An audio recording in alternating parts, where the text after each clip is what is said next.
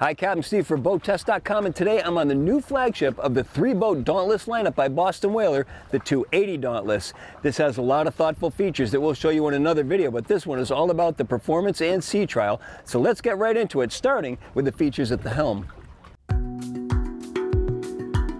Let's start right at the top of the panel with sea deck matting surrounding the compass that's mounted to the left-hand side of the console in line with the steering wheel. Happy to see that. There's an inductive telephone charger plus connectivity just behind. The panel itself, acrylic 16-inch Simrad display. You can go with two 12-inch displays. There's a physical JL Audio volume knob, lockable glove storage along the side, electrical switches all grouped accordingly. Now, even though we have physical switches at the bottom of the panel, this boat also has digital switching thanks to the C-Zone integration with the multifunction display. So we can literally control everything on the boat from this multifunction display right here.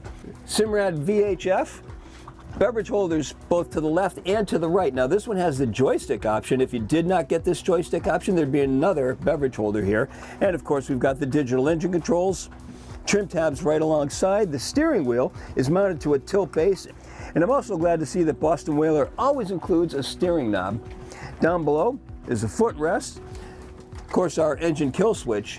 We've got windshield going up full length, and to the sides there's an electrically actuated vent at the top bringing a lot of air into this helm area. The hardtop supports have integrated grab rails, and the hardtop itself 6 feet 11 inches off the deck, and it includes LED lighting, courtesy lighting. There's LED spreader lights fore and aft, e-box storage, and life jacket storage. There's also an access panel for installations behind the console. Now let's take a look at this seat. At 42 inches, it's a double wide. It's got flip-down armrests to both sides and individual flip-down bolsters. This is the upgraded helm. The standard helm has the gel coat dash, the half windshield, the single engine control, and two beverage holders instead of one with a joystick.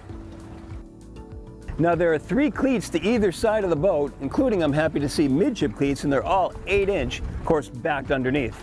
If we lift this up, we have storage for the swim ladder. Now, not only do we have this storage access underneath, there's mechanical access as well, including the 4 batteries, seacocks, bilge pumps, live well pumps, and the engine steering pumps. Barrel bolts to both sides will allow us to lock this platform in either the up or down position. We've got a freshwater washdown and a raw water washdown right in the splash well. There's also a power pole option for the transom. The cockpit is self-draining with dual 2-inch drain scuppers to both sides of the cockpit, and these lead directly overboard. In the walkthrough, there's battery charger connectivity. Underneath this hatch, Boston Whaler has eliminated the forward seat, so now we can stand right up to this at waist level at 23 inches. There's a windlass, cleat right alongside, remote control, and there's a good drop to this windlass so that we don't have to get underneath and fiddle with the road locker all the time. Now let's talk about engine options. If you go with single engine, you can get up to 350 horsepower or 400 horsepower. Twin engine operations will be 225, 250, or 300 horsepower. From 250 up, you can get JPO with the joystick, and all are available in black and white. Put all those iterations together and you come up with 17 different choices. As the Dauntless is such a hugely popular model, it's offered in both single engine and twin engine packages. Both run about even as far as orders are concerned, so we tested it both ways. First with the single 400 horsepower Merc, and then with twin 300s with JPO. Let's look over the results. With the single 400 turning a 15 by 15 prop and run up to 6,500 RPM, our speed topped out at 47.4 miles per hour. Best cruise was reached at 5,000 RPM and 33.5 miles per hour. At that speed, the 15.4 gallon per hour fuel burn worked out to be 2.2 miles per gallon and a range of 313 statute miles. In acceleration testing, she came up on plane in an average 4.3 seconds, cruised through 20 miles per hour in 7.6, and 30 in 12.2. Backing off the throttle showed the 280 Dauntless staying on plane right on down to 8.8 miles per hour.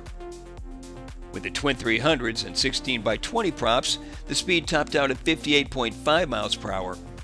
Best cruise was remarkably comparable with 3,500 RPM and 33.8 miles per hour. Now the 15.8 gallon per hour fuel burn meant 2.1 miles per gallon and 308 miles total. Both of these results take into account holding back a 10% reserve of the boat's 160 gallon total fuel capacity. As for acceleration, the twins are quicker off the line, with planing speed coming in at 3.4 seconds, 20 in 4.4, and 30 in 6.4.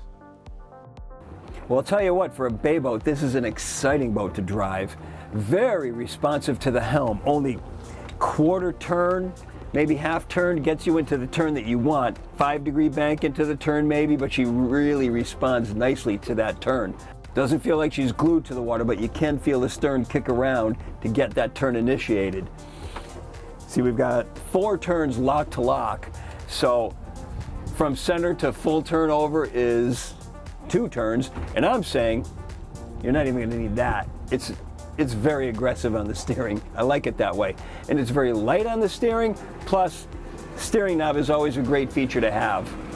Don't need to be aggressive on the trim either. You can either use auto trim, or I like to do it manually. So I brought it up to speed, got it up on plane, bring the trim up to 10, 12 on the gauge that's right in front of you, and that'll put her in her optimum angle. You can see the spray go from midships to the stern, so the bow comes up just a little bit, and that gets her into her nice running attitude. She's very comfortable at that speed.